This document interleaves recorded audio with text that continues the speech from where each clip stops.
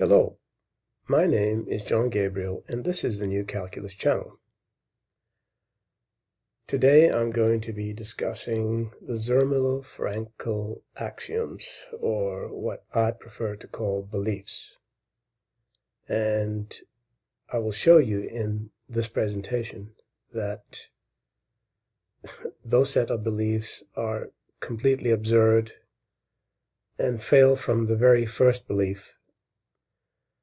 But now what I'd like to do before I continue is point you to a YouTube video by a mainstream academic called Schuller, and the URL is up there, so you can actually use that URL to access this particular video.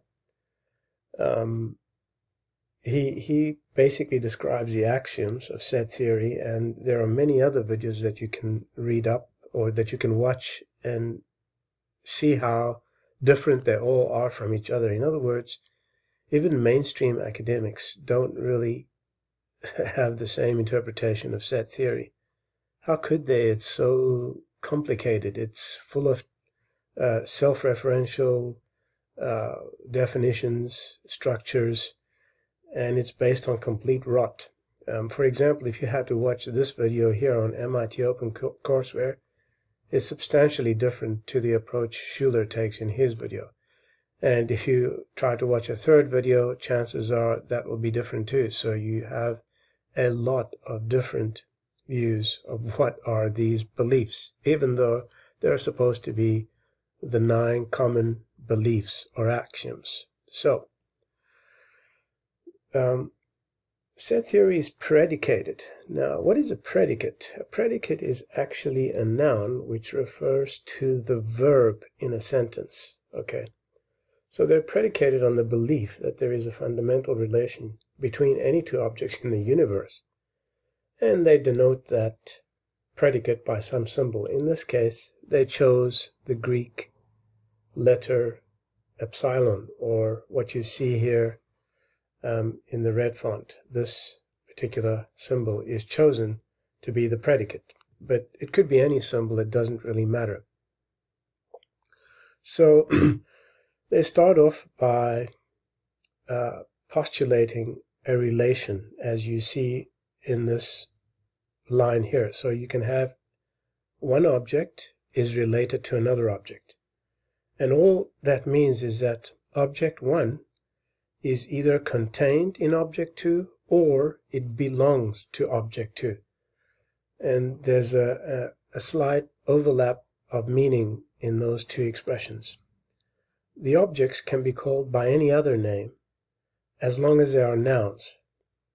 And in that case, the relation is purported to hold. But it may not hold if the objects are not sets. But what are sets, you may ask? Well, they haven't been defined yet, but it turns out that even after the objects are defined, that these two objects need to be sets. Otherwise, this relationship here, or this relation operator, does not hold. So from the offset, there's a lot of circularity, and it's just a load of garbage. But let's continue. So, for example, idiot is an element of idiot. By the way, element hasn't even been defined yet. In this case here that you're looking at here, the predicate may indicate sameness or equality. You can say idiot is an element of retards or is in retards, and in this case the predicate may indicate ownership. On the other hand, an epsilon with a stroke through it indicates no relationship. So, for example, intelligence or mainstream academic is not an element of intelligent people, right? You could actually have a relation like that. So the verb may is used because a collection of 9 beliefs are used to define the objects that are all given the same name, which is set. So to be called a set, any object must conform to the 9 beliefs. Otherwise, it is not a sacred object, that is, a set. And here is the scheme, which is very circular. So this relation operates on objects, as you see in this line here. And then it is checked by the number of beliefs which actually use the relationship operator. So again, circularity in between all of these. And then finally, some kind of conclusion that the object is the set. The beliefs are those attributes which only a set can have, but a set hasn't been defined yet. Yet somehow an object can exist whether or not it has those attributes, but it cannot be a set until it satisfies all the beliefs. This ridiculous and laughable nonsense was intended to replace the common notions in the true foundations of mathematics, the elements. The very first of these beliefs is that if the objects contain the same parts, suddenly these same parts are called elements, which can also by themselves be called sets, and they're still undefined. Then the objects are the same, something like the Russian Matryoshka doll scheme. Okay? Given that containment and belonging are subject to interpretation, a set does not get to be called a set until it graduates by memorizing all the 9 beliefs. However, if objects contain the same parts, they may not qualify as sets if they fail to satisfy one of the beliefs. Those are actually referred to by set theorists as problem sets, which, by the way, is a contradiction in itself. Either it is a set or it isn't. And an example of a problem set is the set of all sets that do not contain themselves. Such a set is devilish, and it's not allowed in set theory. So what can we conclude about the first belief? We need to be using sets, and we don't know if they are sets till they satisfy all the requirements. But we still have to believe they are equal sets if they are the same set. How do we compare objects if we do not know what they are? Think about that. How do we compare objects if we do not know what they are? So set theory starts without any definitions. On this basis alone, the first belief is false. We cannot tell if objects are the same unless we know beforehand what those objects are. Not only can we not tell if they are the same, but we cannot tell if parts of those objects are inside the objects unless we know what they are. The rot of set theory was meant as a replacement for the sound mathematics of the ancient Greeks.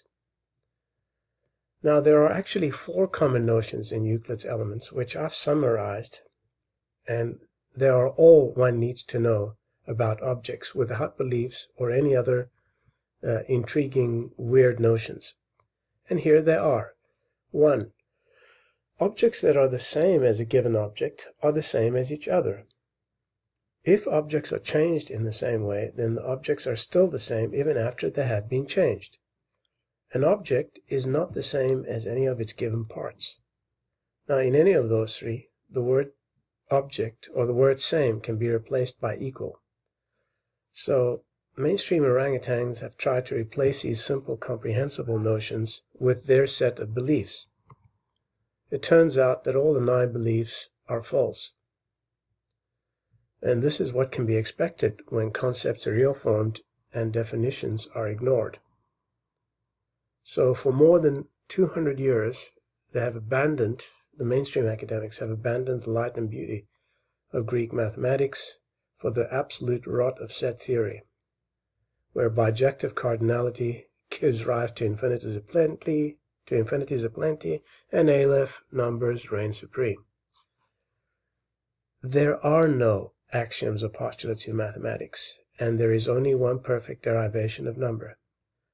I recommend that you read these 2 articles of mine in LinkedIn. The one here is a proof that there are no axioms or postulates, and it gives a systematic derivation of every one of the so-called postulates. They're actually not postulates.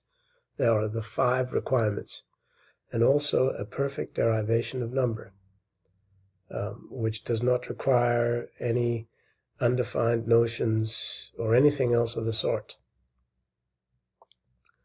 And so, I hope you've enjoyed this video and that you'll join me again next time for another interesting exposition. I'm John Gabriel, and this is the New Calculus channel. Goodbye.